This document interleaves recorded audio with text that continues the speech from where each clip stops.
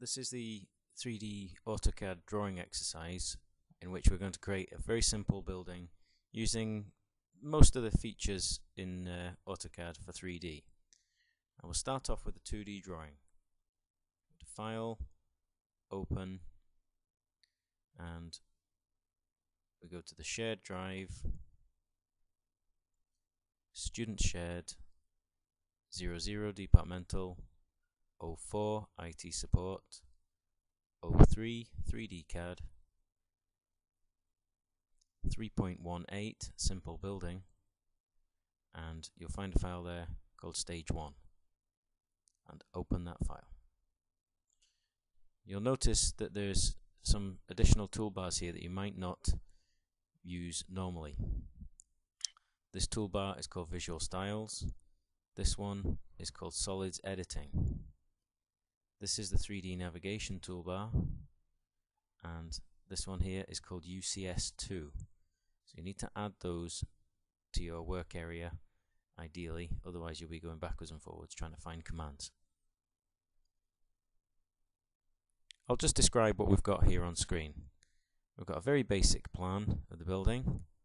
We have some pretty crude 2D elevations, but they're reasonably well drawn. You know, the heights are correct.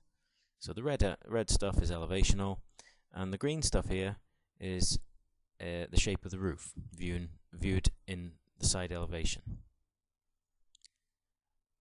What we'll do first is just transpose some of the sizes from this front elevation onto the plan. So I'm going to choose a layer for that, and I'll call it external wall. So I'm just going to create some very basic lines.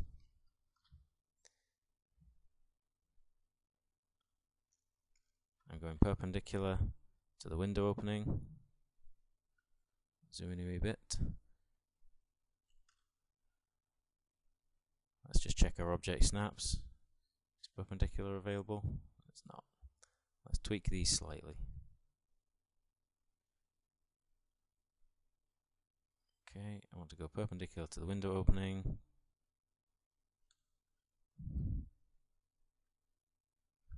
And then another basic line from there to there. I'm going to move those onto the drawing.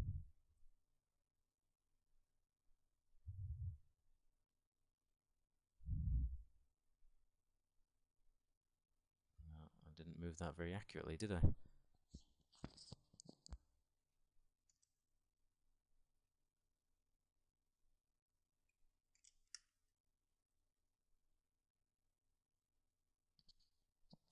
But I've got them accurately positioned on plan. Now what we'll do is we'll use the constrained orbit command to view this model at an angle so we can see what happens in 3D. So for that, use the constrained orbit command. Your icon changes to like kind of a nucleus type of shape, and you can click and drag the screen over. Press escape or right click and exit. Now the height of the front elevation is 3 meters high.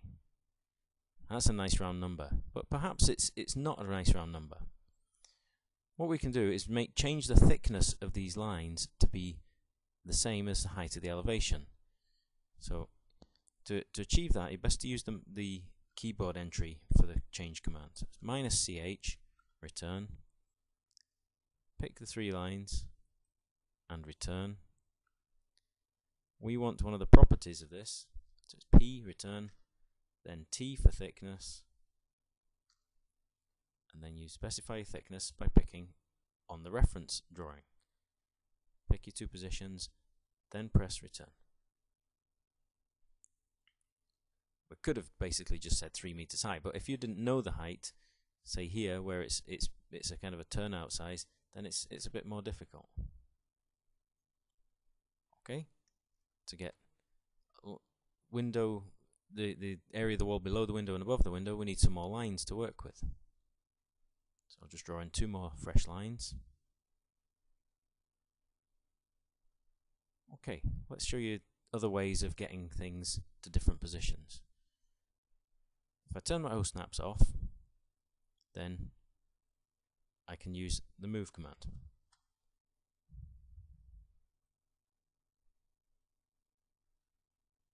Pick the line, return. Don't pick a base point. We just want to change the z coordinate. So I'm going to type in 0, 0, 2100. Now what's happening here is it's saying don't change the x coordinate, don't change the y coordinate, just add 2100 onto the z coordinate. Press return twice. The line jumps up relative to where it is by 2100. Like I say, that's a relative displacement. Okay. Another way of doing that would be to adjust the UCS. So I'm just going to make the icon a wee bit bigger to start off with. Use the UCS icon command for that. I want properties of the icon. I can make it a bit fatter and a bit bigger, so you can see what's happening a bit clearer on the screen capture. Now we want to be dealing with this front elevation. Now front elevation has a name, it's front. I could select it from here. I've got a simple building, it's got, you know, east, west, north, south kind of elevations. That's very good. The alternative is to rotate the icon using one of the axes that are shown. Let's try that. UCS, return. I need to rotate around the x-axis to get the y-axis pointing upwards. So I type in x and return, and I want to rotate by 90 degrees and return. I can then use my move command, pick the object, return, this time pick a base point, and relative to where I am, I could move it up 2100.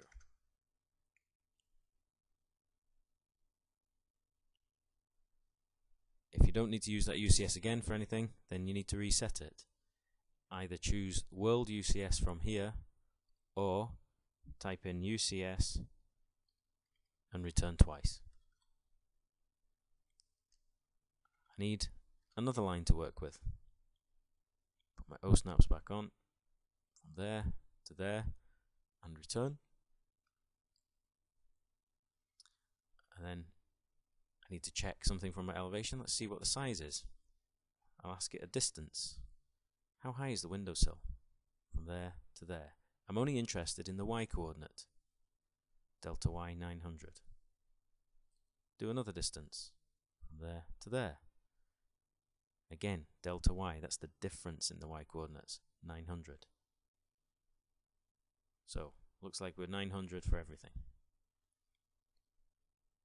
You could use the normal change command if you wish, the change properties. That will bring up the change properties tool. Enlarge that a wee bit. I can pick these three lines and change their thickness to 900 and press return. Press escape a couple of times to get rid of the grips. Now that's a fairly crude way of creating 3D shapes, taking lines and giving them thickness. One of the problems that it has, if I show you using the front elevation, if I want to try and raise the height of this position, I'll use the stretch command for that, capture the corner, return. You'll see that it drags up its relative bottom corner as well. Not so usable. Okay for boxy type stuff, but anything complicated, lines with thickness aren't really going to help you too much. Put the UCS back to world. So that's one method of creating 3D objects, probably the simplest and crudest. We'll have a look now at a more complex way. One reason we don't use this method is because the welding of the 3D objects isn't very good. Ideally, objects that meet each other should really share the corners. So where these two, this object and this object meet, it's sharing a corner here, but it's leaving a corner behind at this point. If I just draw over the top of that in a different colour, it'll maybe be clearer. So if I draw lines over the top, what should happen here really is that kind of interaction between the objects, where this shape is actually that shape. If I shade this, try the smooth shading, that's not really helping us here, but the welding, you can see, isn't working. The objects aren't joining together, they're still leaving lines between them. What we should see really is smooth colour going all the way around. Whenever you're working in 3D, if commands don't behave themselves, come back to 2D wireframe. It's quite often that you're in a shaded view that you can't get something to work. Watch out for having too many objects, too many of these utilities running as well. It can sometimes stifle 3D. Okay, on to the second method of modelling. This is creating 3D faces. I'm going to use the plan command to send the drawing back to its normal top-down view.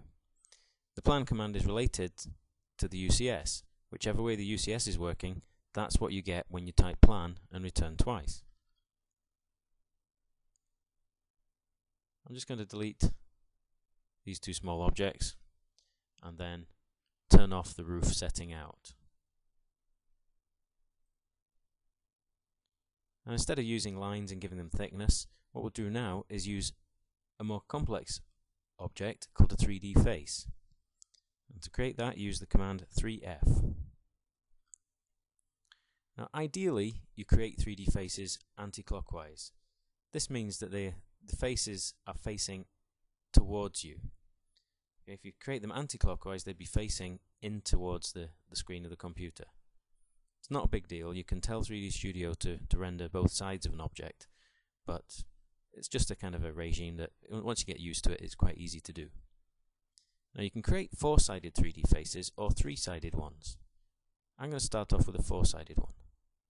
Pick 1, pick 2, pick 3, pick 4, return. Now I should change back to by layer and make the object be the correct color again. Can you see now that the shapes you end up with are kind of trapezoidal and distorted, but they're covering the surface efficiently. Let's put another 3D face in. I can put a big one in now. 1, 2, 3, 4, return. You don't go back to where you started. Now this is a trickier situation. These intersections are in line with each other. If I did a 4-sided shape from there to there to there to there, then actually that shape wouldn't work correctly, because 2 of the sides of the 3D face are in line with each other. There has to be an angle subtended between them. So 3F, but this time it's a 3-sided one. Pick 1, pick 2, pick 3, return. Return again to stop the command, return again to bring back the command. Pick 1, pick 2, pick 3, return. Return again to bring back, to cancel the command, return again to bring back the command. I can finish off with 2 4-sided ones. These could be done continuously. I'm just going to turn off some of the O-snaps here. Okay, first point, got to carefully pick it to use this opportunity. Pick 1, pick 2, pick 3, pick 4. I'm not stopping the command. You'll see that it says carry on. Do you want a 3rd point? So it did 3rd, 4th, and then 3rd again. So 3rd, 4th, return. A quick shade to make sure it's done it. It's nice and clean. Okay. Now that was nice and quick, but the object isn't on the model. We need to manipulate this to get it onto the model. Firstly, we'd best to rotate it in plan. our lock layer set out just so we don't accidentally move the red material below it. So the first command is a rotation, so it's RO, return. Capture your yellow objects you've just created and return. Pick a reference point. Orthos on, so the rotation's quite easy to do. To lift these out of the page and align them with this portion of the plan requires manipulation of the UCS. We need to lift the UCS off the ground. We did it last time by doing UCS return X return 90. This time we could make it simple for ourselves and just click the front UCS. And then rotate. So it's RO, return, put a window around the same objects, return. When you're working in the 3D view, you're best to try and pick a position on an object. Otherwise you could be picking a position in space a long way away. So the base point, somewhere easy to get at that's unambiguous. Orthos on, I'm just dragging the cursor downwards. I then need to move those objects into position. So it's M, return. Why not try P for previous objects? So it's P, return, return again. This is a nice clean base point. And take it to your destination point.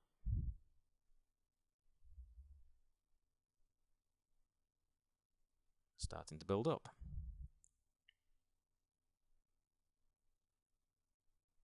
Let's do the other two elevations in a slightly different way. We need to put the UCS back to normal. And it's fairly safe to do this in this view. What we need is to polyline these shapes. We can then create what's called a region and subtract shapes from each other to end up with a single plane for that elevation. So we need to put rectangles over everything here.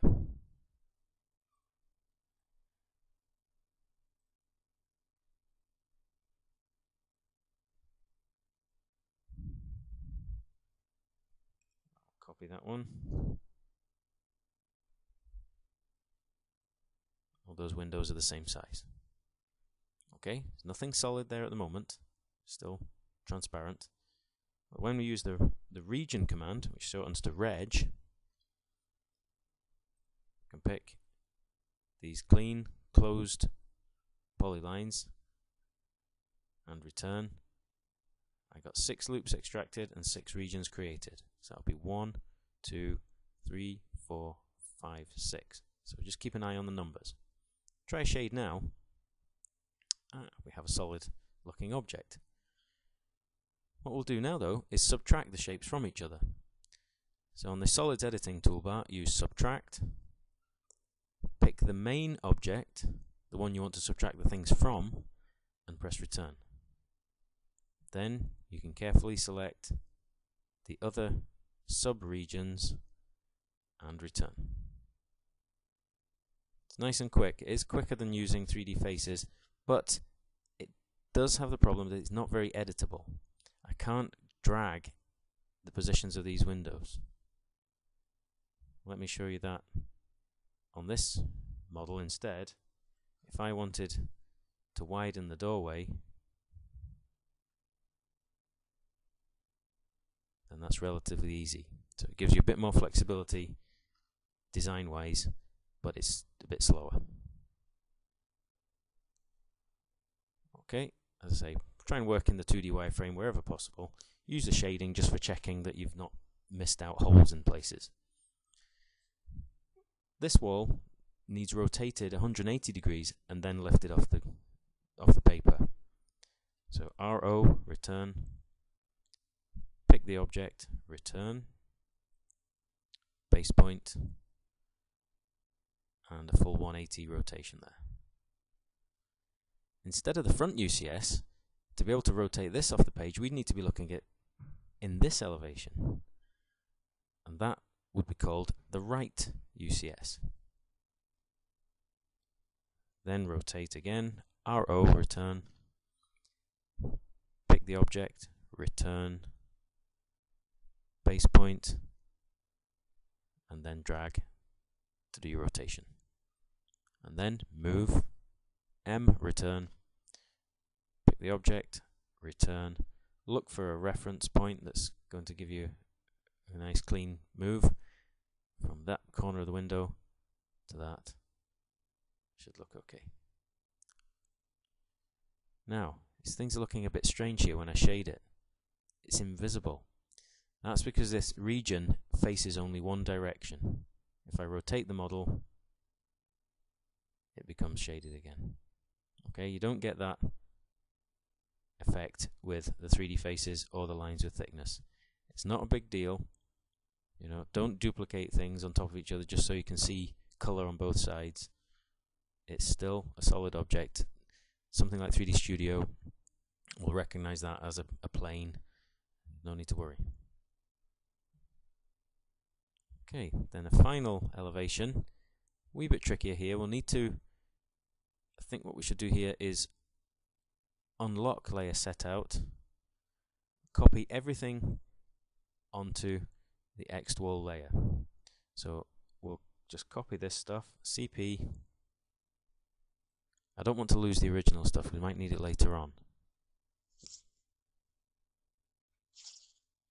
I'm just going to copy it up to there. Accidentally picked up a copy of that one as well, didn't notice. Okay, and then we'll region this object. Now regioning should actually occur, even doesn't matter which UCS you're working in. So I should actually be able to region all those objects, even though I'm in a side UCS. I just selected the whole lot. And same with subtractions. It's not specific to a UCS. I pick the main object, return, then the sub-objects, and return. Give it a shade. That's it. Very quick little elevation. We need to rotate that and put it into position. We could do the first rotation now. Doesn't have to be done in plan first.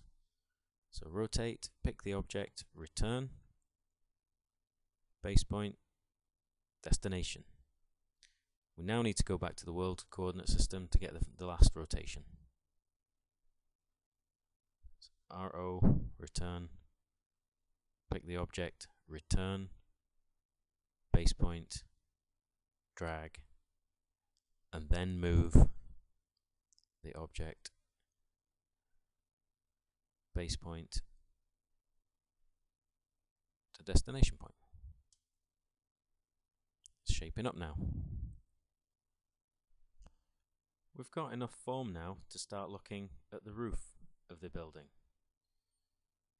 Now for this building, if I turn back on layer roof set out, have a look in plan,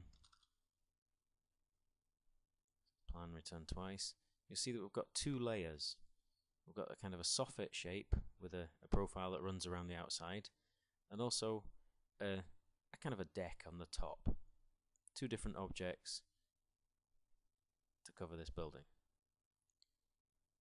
Give yourself a 3D view to work with.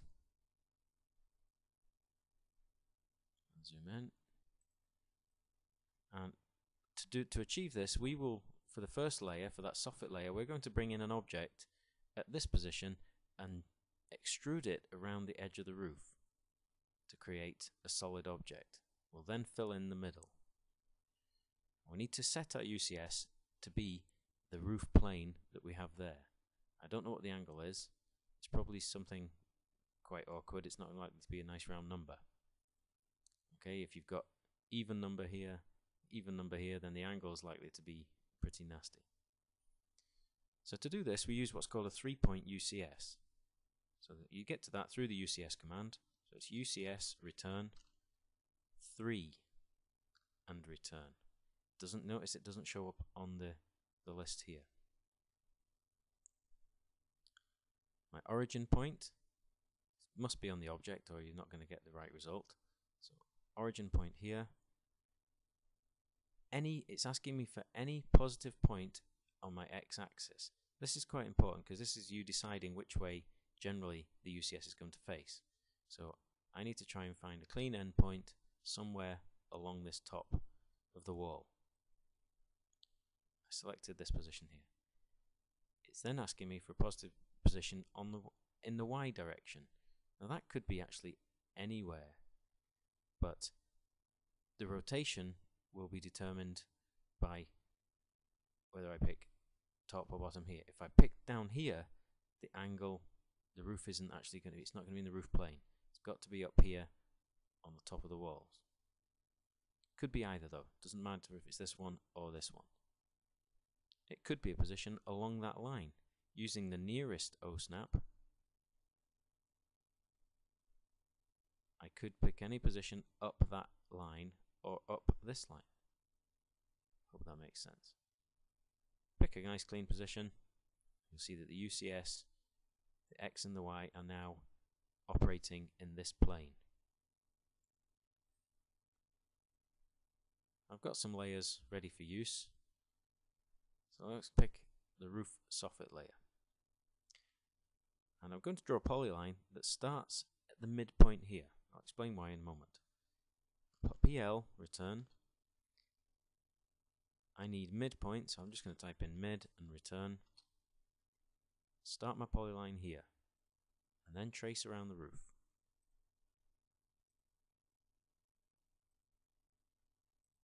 Don't press the letter C to close it, just bring it back to where you started and select.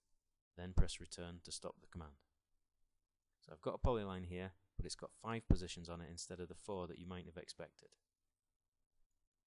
Now I've done that basically because when we extrude a shape around there, it's better to start in the middle of a line somewhere than at a corner. You might get a strange result if you start at a corner.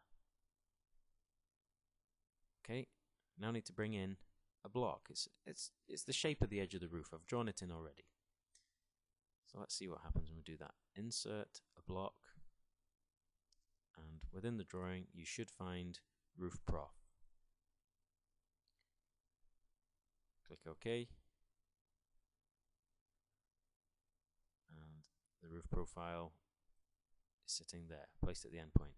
It's not in the right direction though, that's the problem.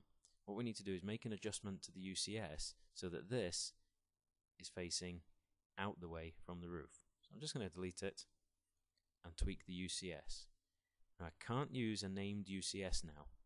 I've got to do this using the proper controls. So UCS return. I need to get the X coordinate off the ground. So I rotate around the Y axis. Y return 90 return. Now this should be okay to use. Insert again, block, roof profiles there. Put the tick on rotation as well. You should be able to control its position. Okay, find the end point on the polyline, and can you see now that it's behaving itself? It's working in the kind of side plane of the roof. Set your angle there. Okay.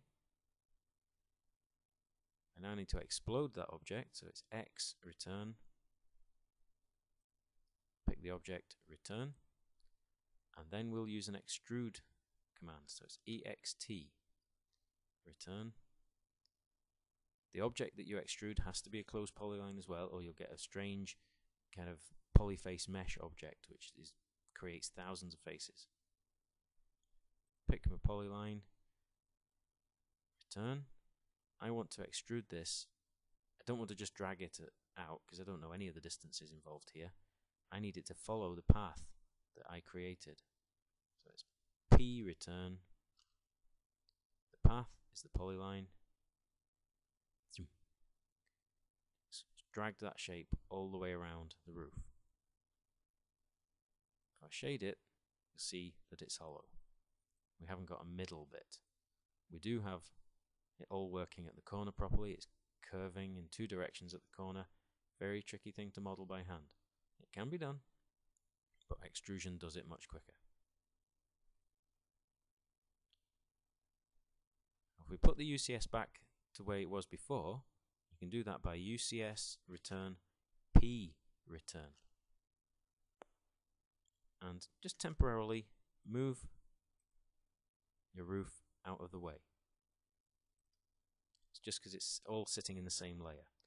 We now need to extrude this polyline up by the thickness of the roof. Now if that's a nice round number, it's easy, 250. But you could specify your distance using the objects, just like we did with the thicknesses earlier on. So ext return, pick the polyline, return, the height of the extrusion. It's a wee bit trickier. In different versions of AutoCAD this kind of behaves itself, sometimes it doesn't. What probably best to do here is type in the 250, otherwise it's going to give us a bit of a strange result. Okay, then you can move back using proper object snap control, move the roof back into position. Now it's solid now, the roof's solid, but it's still two objects. It should really just be one object. So to join them together, use the union command. It's union, pick both parts of the roof. When you press return, you'll see a few of the lines disappear. That's your clue that they've been merged together. And it shades now, there's no additional line in there. Good. Now, as I mentioned earlier, there's also another roof shape. Let's just see how far away it is. It's 150 millimeters away and 150 millimeters high. Nice round numbers. So change to layer roof cover. And then create a rectangle over the top of the roof. And you'll see that the rectangle won't change its height, it's staying in the plane of the roof. It's a wee bit strange the way the O-snaps don't necessarily link onto the object. The position of the O-snap icon is actually relative to this yellow object, because that's where we chose the origin for the UCS down at that bottom corner. So don't be thrown by that, it will still give you an accurate overlay on the object. Then we need to offset it. O, return, it's 150, return. Okay, press escape to get rid of offset, delete the original object, and then you can extrude this by 150 millimeters. I'm just going to check the height of that. I think that's 100. Okay, so it's ext return, pick the object, return, and the direction and height we want. Try and imply a direction if you can, depending on the version of 3D Studio AutoCAD that you're in, and direction, distance of 150, return. Okay, so we should have a cap on our roof now. If I tilt it over, you'll see the soffit in that fashion. Okay. Alright, we have a roof on. Exit that, and we'll pause just there.